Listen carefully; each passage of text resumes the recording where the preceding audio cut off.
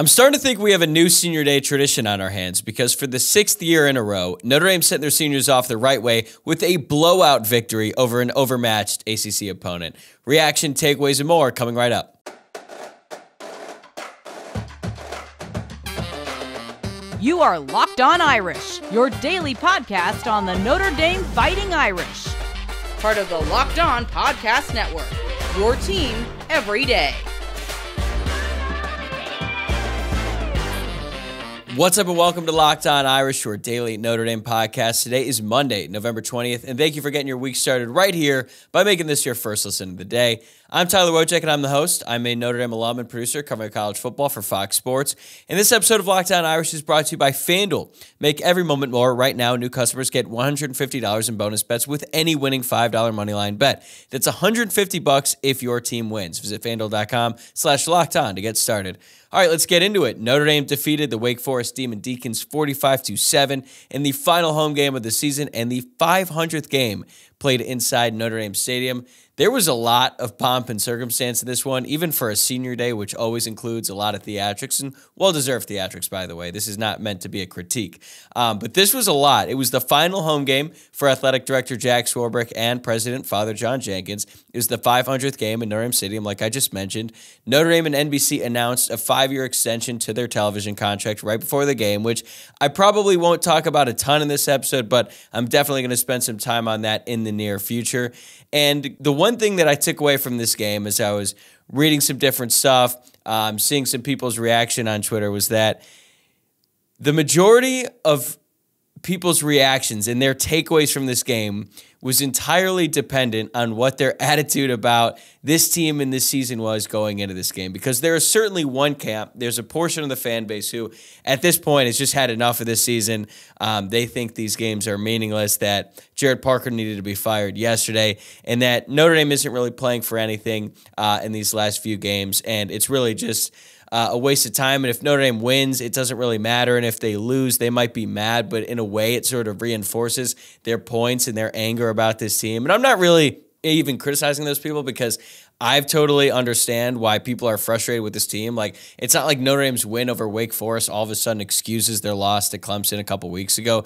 But then there's another side of the fan base that I think is probably the majority. It's a little bit more optimistic, and they're like, disappointed for sure in the way that this season has gone, but they still look at these next 3 games, well, one of those including Wake Forest, and think, okay, the season might not be what we had hoped for, but there's still some things that Notre Dame can take away from this season. They can start building towards next season. They have a little bit more patience with Marcus Freeman and it being his second year. And I think I'm more in that camp. Like, I'm definitely frustrated with the Clemson game and the fact that at one point this season, Notre Dame was looking like a legitimate playoff contender and going up against Ohio State like in the fourth quarter there.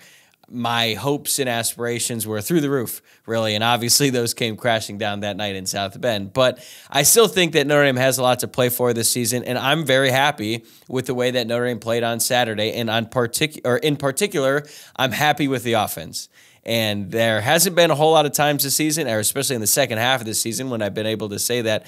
But I thought Jared Parker called his best game as the offensive coordinator for Notre Dame, and I think that every single level, every single position group on the Notre Dame offense delivered in a way that, frankly, we have not seen in one game really since September of the season. It starts with the quarterback. Sam Hartman had a big bounce-back game. I think it was his best game against a Power 5 opponent in a Notre Dame uniform. He finished 21 of 29 for 277 pass yards, 4 touchdowns, no picks, and he was not sacked at all. And his stat line is even more impressive when you consider the fact that he started the game 2 of 7. It was not looking good out of the gate. I kind of joked with my friends in a group chat, like, way to stay hot offense after their first 3 and out. But then they got things going, and they really turned it up in the second half. So that was great. And then when Steve Angeli came in the game and mop-up duty, he was really impressive once again. We'll talk more about him probably in an episode down the road, but hey, man, I'm starting to think a little bit differently about Steve Angeli. Also, Notre Dame's running backs, Wojciak in what is probably going to be his last game in Notre Dame Stadium. He finished with 22 carries, 115 yards. I was pretty surprised they kept him in the fourth quarter. They clearly wanted him to get over 100 yards because he's probably going to be a finalist for the Doak Walker Award. And Marcus Freeman admitted after the game that he doesn't like keeping guys in for stats. And I don't know if he tried to say that to make it seem like Wojciak wasn't in the game to get 100 yards. That's certainly what it felt like on the outside. But the position group that really broke out, and my God, did this team need it, was the wide receivers. Just a really great game by that entire group, and in particular the freshmen. The wide receivers on Notre Dame finished with 17 catches on 22 targets for 256 receiving yards and 3 touchdowns. They were led by Rico Flores, who had 8 receptions for 102 yards, and as I'm sure you've heard by now, it is the first time a wide receiver has over 100 receiving yards in a game since both Kevin Austin and Lorenzo Styles did it in the Fiesta Bowl after the 2021 season, Marcus Freeman's first game as a head coach. And now he finally has another guy do it again. And the trio of true freshmen in this game, Jordan Faison, Rico Flores, and Jaden Greathouse finished with 15 receptions, 212 yards, and 3 touchdowns.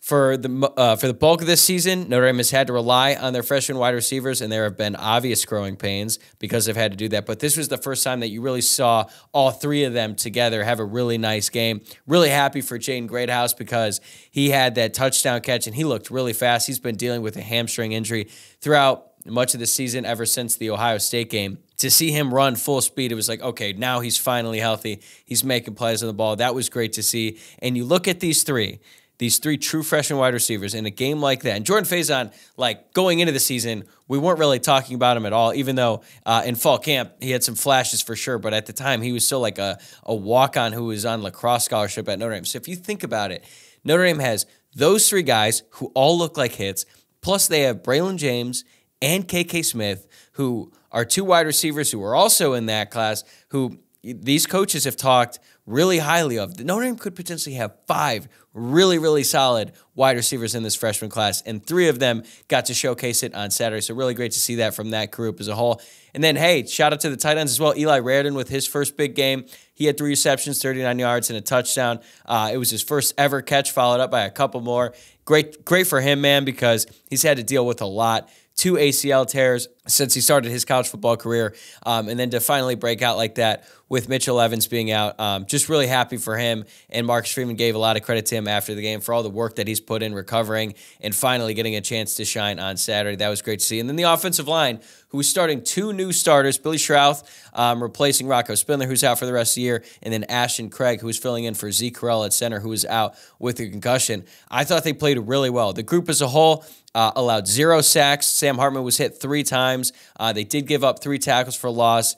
And Joe Alt had a penalty. He had a holding, so he stinks now. I think he clearly has to come back for his senior year now to rectify that. But I wanted to focus on Billy Schrouth and Ashton Craig there for a second because Billy Schrouth had the 2nd highest pass blocking grade of any offensive lineman according to PFF, and that's really impressive. I know that Wake Forest as a team isn't that great, but going into this game, we talked about their defense as a potential problem for Notre Dame, in that they might try to get after the passer a little bit, but Schrouth and Craig held strong on the interior. And as we start to think ahead to next season a little bit, there is going to be some serious competition along the interior of Notre Dame's offensive line at both guard positions, and there might not be a competition at center because I assume that Zeke Correll is going to leave, even though he has 1 more year of eligibility.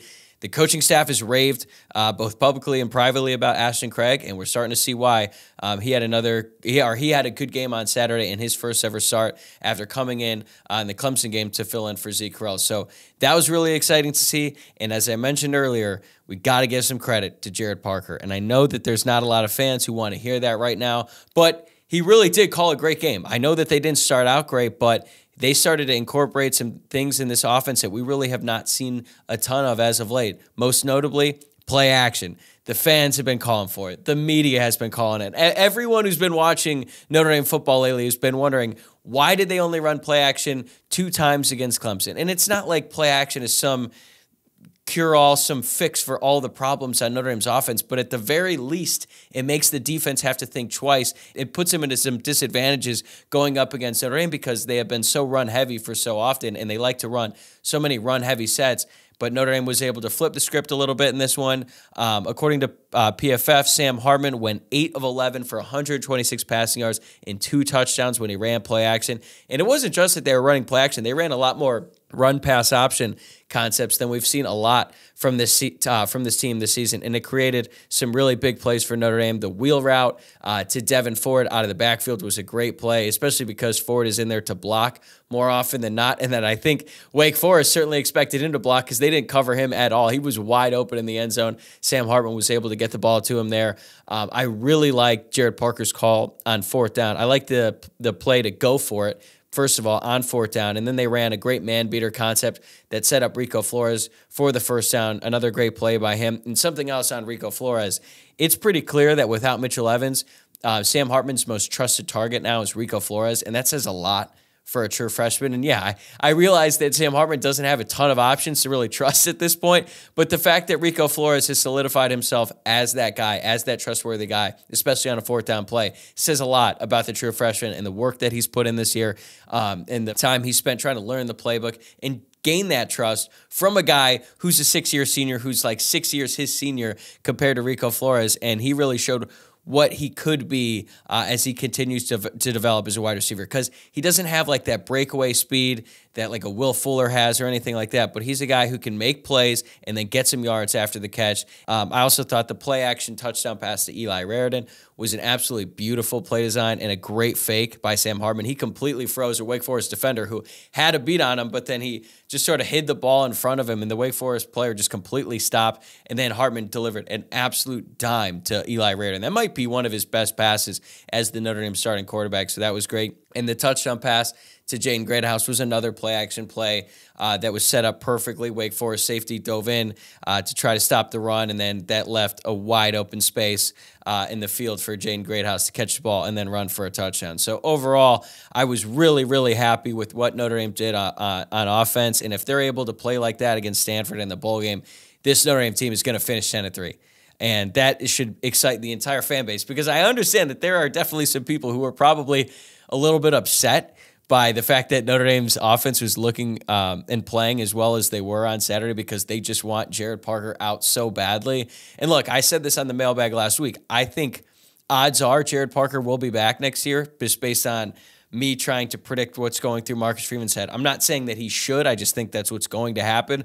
So we should root for Jared Parker and want to see him grow as well as the players. And I think that Saturday was tangible proof that this offense can perform at a high level, and that Jared Parker has the ability to get creative in the passing game and create some easy plays for the Notre Dame offense to have success. And even if you don't think Parker's the guy, I think you should want him and the offense to continue to grow and play well throughout the season, because even if he's not around next year, even if Notre Dame does finish with 10 wins and Marcus Freeman decides, hey, I want to go a different direction, I think the players and the confidence and the experience they generate playing this well, getting these wins, even if it's against inferior competition, I really think that goes a long way, and it's going to be extremely valuable for the entire group down the road. So really impressed by the offensive performance, and part of that is because we didn't really see it coming. On the other hand, I think we all expected the Notre Dame defense to dominate Wake Forest offense, and once again, Al Golden's group delivered. More on that right after this. Today's episode is sponsored by Listening.com. Have you ever wondered why don't textbooks and research papers come with audio versions? Wouldn't it be amazing if you could listen to it just like an audiobook? Thanks to Listening.com, now you can. Listening.com is an app that turns academic papers, textbooks, PDFs, websites, and emails into audio so you can listen to them on the go. Instead of sitting at a desk to read, the app frees you up so you can learn from pretty much anywhere. It's the best app in the world for listening to academic material because you can read math equations, automatically skip citations and footnotes, and it can pronounce difficult technical words. And even if you're not a student, Listening.com is incredibly useful in the workforce as well. The best part is, if you go to Listening.com/lockedon, you'll be able to get your first 3 weeks for free. That's Listening.com/lockedon to get your first 3 weeks for free. Before we move on, I want to remind you to please like the video below and subscribe to the channel if you're watching on YouTube, or if you're listening to the podcast, please rate the show 5 stars, leave a review if you're feeling nice, and subscribe from wherever it is that you get your podcast. All right, let's talk about that Notre Dame defense, because every time I feel like I'm running out of words to just talk about how great they are, they do something new to impress me, and Saturday was no different. And yeah, I understand that Wake Forest offense has not been great this year, to say the least, to be honest with you. But even then, I think you got to tip your cap to Al Golden and his defense yet again. They held Wake Forest to just 4.1 yards per play for the game. And they had the real turning point in this one because for as great as the offense played, the game was still in jeopardy coming out of half. Notre Dame was only up 17-7. And then J.D. Bertrand got a huge sack and a forced fumble that was recovered by Riley Mills. And I actually started laughing watching the replay because Riley Mills was like clearly down when he got the ball, but he tried to get up and return it and went down again, obviously. But I thought it was great that in his last home game, or potentially his last home game, the big man wanted to score, and he was going to try to get away with it. It didn't happen, but it was still a huge play for the Notre Dame team because as soon as that happened, Notre Dame got the ball back, and that's when Sam Hartman hit Eli Raridan over the top for the touchdown that put Notre Dame up 24-7. And unfortunately for Wake Forest, that was the game because even though when Notre Dame was only up 10, and Notre Dame's defense had Wake Forest under control for most of that first half, you're thinking, okay, maybe if they're able to get a turnover or something, Wake Forest can make this a game. But once Notre Dame went up by 17 points, like you just knew that Wake Forest was not going to get anything going offensively to be able to come back from that deficit. So I was really, really excited about that moment of the game, and especially to see two seniors make the play. J.D. Bertrand, who's likely playing in his last home game, make a play like that, and Mills right there for the recovery. That was huge, and that was huge for the offense too because they got some momentum coming off of that play, and that was it. That was the game, really. And when Wake Forest did get the ball going or did get the ball moving down the field, they really only had it going because they had a couple trick plays on one drive. And I actually give them credit for running two trick plays in the same drive. You don't really see that often, and it makes you wonder why they didn't run more in the second half. I was actually going to make a comparison to that Ted Lasso episode when they run a bunch of trick plays, but I feel like people who consume sports media are so tired of journalists making Ted Lasso references, so you know what? I'm not going to do it. I'm going to avoid it. But if you've seen the show, you know what I'm talking about. So anyway, Wake Forest ran a couple trick plays. They were able to get that touchdown. They did have some success running the ball. They finished with 134 yards on the ground in total, although 20 of those came on the backwards pass, which is technically a rushing play. And they added another 14 on a quarterback scramble. So it wasn't really like they had the running game going. And Tim O'Malley from Irish Illustrated had a great stat. He said that Notre Dame stuffed them on 13 rush attempts, which is obviously a really good number. Like Wake Forest needed to be able to run the ball to beat Notre Dame. They just couldn't do it. Even though they finished with 134 yards, that was not going to be enough to beat Notre Dame or really put a scare into the Notre Dame defense at all. The Irish also had several havoc plays. They finished with 3 sacks, 6 TFLs, and 3 passes defended. And at this point, Notre Dame has clearly one of the top passing defenses in college football. They're second in the country in pass efficiency. And the fact that they were able to hold the Dave Clawson-led offense to just 98 total passing yards is incredible. Like in this modern era of offense, when passing is everything, you can basically just write in at least 150 yards passing to the worst teams in the country, and Notre Dame's defense completely shut them down. And I know Michael Curran isn't going to be making his way on NFL draft boards anytime soon. It's just another really great game by the Notre Dame secondary. Wake Forest's longest pass play on the game was a 17-yard pass on Thomas Harper, and I'll admit it wasn't his best game. He did allow 3 catches on 5 targets, but Notre Dame's starting quarterbacks gave up a total of 4 yards passing.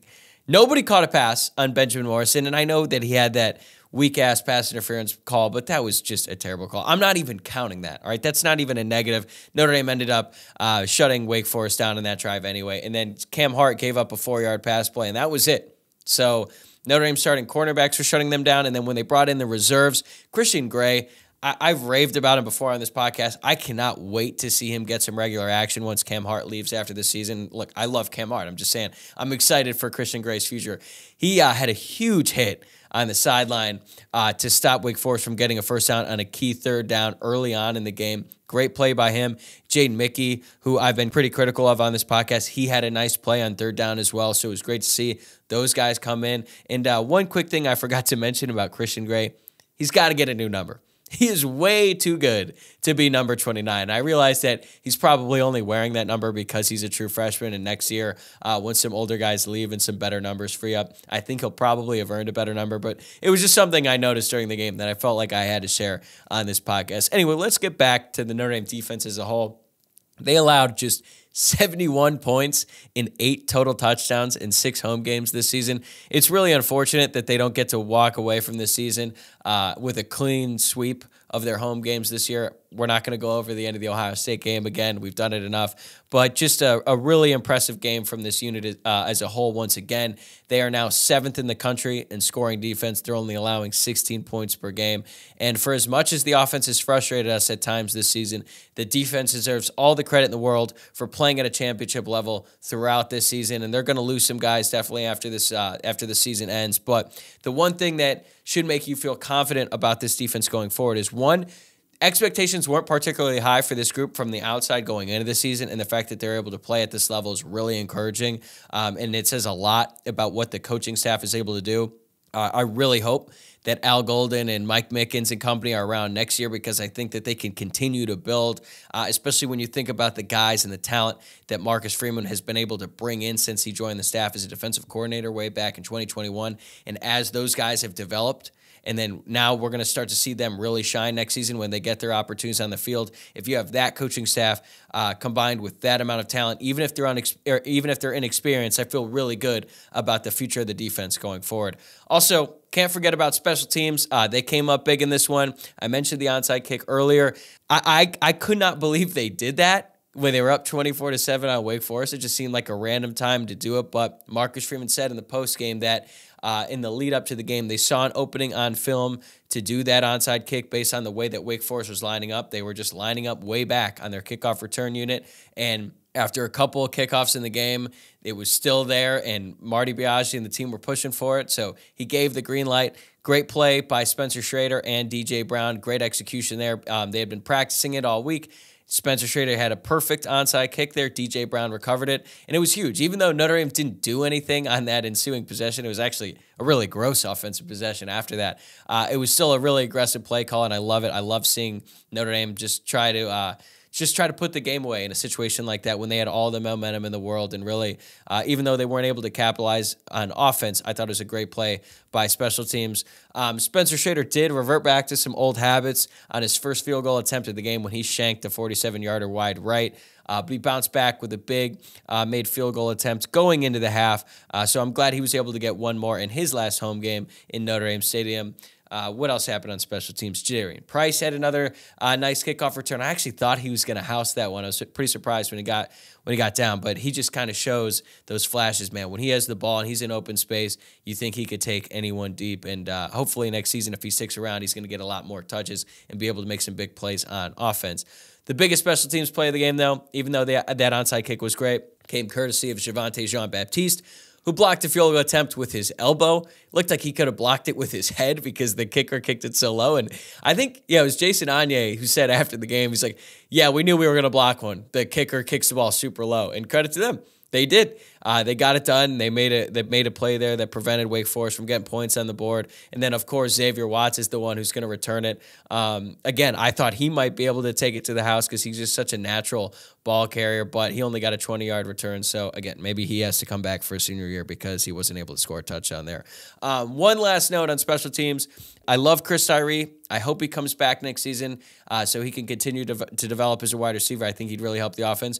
But even if he does come back, can we please just keep Jordan Faison back there returning punts the rest of the way? Because even though he had I think it was an 8-yard return, he just looks so shifty, and I get so excited when he has the ball in his hands. He is just that dynamic, and he's got a really bright future at Notre Dame, and I just think that one of these days it's going to happen.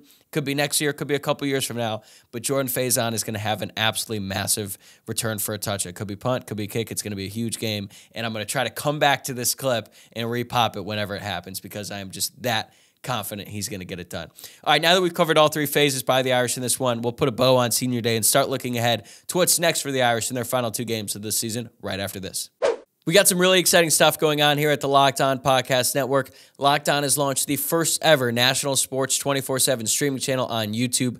Locked On Sports Today is here for you 24/7, covering the top sports stories of the day with the local experts of Locked On, plus our national shows covering every league. So go to Locked On Sports Today on YouTube and subscribe to the first ever national sports 24/7 streaming channel. Score early this NFL season with FanDuel, America's #1 sportsbook. Right now, new customers get $150 in bonus bets with any winning $5 moneyline bet. That's $150 if your team wins. If you've been thinking about joining FanDuel, there's no better time to get in on the action than now. The app is so easy to use. There's a wide range of betting options, including spreads, player props, over-unders, and more. And we've got a huge game in the NFL tonight. It's a rematch of last year's Super Bowl on Monday Night Football between the Kansas City Chiefs and the Philadelphia Eagles.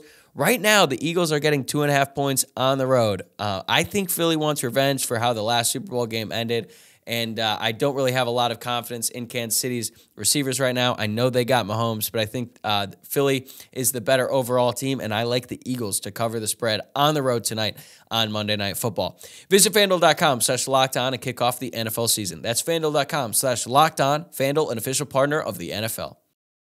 So as we wrap up Senior Day here, there's a couple more things I wanted to mention. Notre Dame honored 31 seniors on Senior Day, but if you listened to the show last week, you know the majority of those guys have the option to return next season because of either a redshirt year or a COVID season. And here's some notable developments from the ceremonies.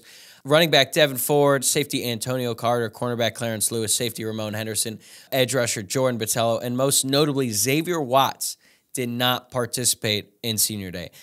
It makes total sense to me that Devin Ford and Antonio Carter opted not to participate in the Senior Day activities because they do have one more season of eligibility, and I think that was always the plan for them to play 2 years at Notre Dame. So even though they are listed as academic seniors, they're probably just saving their Senior Day ceremony for next year during their actual final season in college. But I was pretty surprised to hear that guys like Clarence Lewis, Ramon Henderson, and Jordan Botelho and Xavier Watts were not honored because there have been plenty of Notre Dame seniors to do the Senior Day walk, to go through the whole ceremony, even though they still had the option to come back, and then they ultimately decided to come back. Like, it's really not that uncommon for guys to be honored on Senior Day twice. Now, does this mean that they're all coming back to Notre Dame? I would think that's the most likely option, right? But there's no guarantees. But I would just be pretty surprised if Jordan Botelho and Xavier Watts, those guys, had the option to go through Senior Day, which even if you plan on playing college football that much longer, like having your family on the field, being able to celebrate that moment with them, I just think that's a really special thing, in that if there were any doubt about whether they would come back next season or not, I would want to go through the Senior Day activities even if I was on the fence. Like, if I was a guy like Xavier Watts who is going to have a decision to make after the season about whether or not he wants to return to Notre Dame and play one more year or just head to the NFL, like, he could go through the Senior Day activities and then make that decision later. And if he does end up going to the NFL, then, hey, he got to make the most out of his last game at Notre Dame Stadium. But I think this probably means they're going to stay. Maybe I'm just sort of wishful thinking here and crossing my fingers, hoping that that's exactly what ends up happening. As for the guys who are leaving, we know Joe Alt is gone, even though he hasn't said anything to like confirm or deny it, but he's going to be a top 10 pick. He would be absolutely crazy to come back to Notre Dame for another year. Audric Esme said that he hasn't made up his mind. He said that in the postgame presser, but he did concede that it might be his last game at Notre Dame Stadium, and Marcus Freeman made mention of him as well, saying that it might be his last game. And maybe the most surprising thing, though, that Audric Esme said in his press conference after the game, which, by the way, he was wearing his full pads. He did not want to take them off anytime soon. He mentioned going out with Joe Alt and Blake Fisher a couple times because they were in the same recruiting class. And, like, we all know that Joe Alt is gone. But if we were to read into what Audric Esme is saying there, he's certainly implying that he's going to go out with Joe Alt and Blake Fisher to the NFL. Now, we know that going into the season, there were some conversations about whether this could be Blake Fisher's last year as well, with the expectation that he would have a really great junior season. He's played well this season at times, particularly in the run game. I think he's been far more effective blocking or run blocking than he has been pass blocking. But that comment took me by surprise. And I also heard from a couple of people who were at the game that Blake Fisher sort of lingered on the field for a little bit after the game and was sort of soaking it all in. And now that doesn't mean that he's definitely going to the NFL, but I think what it does signify is that he's clearly deciding whether or not he wants to come back. I think he's definitely going to be one of the guys who, asks and receives an NFL evaluation to try to get a sense of where he would get drafted. And my hunch is that he's going to be advised to come back to college for another year. Jason Garrett even said on the broadcast that he thinks Blake Fisher should come back for another year because his technique is just not really as sound as it needs to be for him to play in the NFL. But hey, he's the one making the decision. If he wants to leave, if he's ready to go to the NFL, then so be it. But I just thought that was interesting, and it's something to monitor here in the next few weeks as these guys have to make their decisions. What else do we have on a senior day? Oh, yeah. Nana Osafo-Mensah, the defensive end, was seen crying. He was very emotional on the field after the game. And I think some people interpreted that as him taking in his final moments on the field. I don't think that's necessarily true. I think that he was more emotional because it was his class, it was his group of seniors that were going to leave. And even if he decides to come back to Notre Dame to play in his 6th season in college, like a lot of the guys that he came in with are all going to be gone. And I think that's an emotional moment. There was also his ankle was taped really heavily, so maybe he got hurt in the game and realized that he might not play again for the rest of the season. I don't know. This is all speculation as to what he was thinking at the time, but I just did see some reaction thinking, oh, is Nana gone? I don't know. That's a guy who is a clear leader on the team. He has embraced everything that Notre Dame has to offer. He really loves the place, and I'm sure that Notre Dame is going to want him to come back for a 6th year, and he's going to have a decision to make too. If he wants to come back to Notre Dame, if he wants to go to maybe a little bit of a lesser school or lesser football program, I should say, and be the focal point, be the main guy, then that would make sense because I think even if he does come back to Notre Dame next year, he's probably going to rotate with some younger guys. So a decision he's going to have to make as well, even if he's not considering the NFL. So now let's look ahead to what's next for Notre Dame. I already kind of talked about this at the beginning. As we start to think about what this game means and what's next for Notre Dame, I think most importantly, winning on Senior Day is just it's extremely important.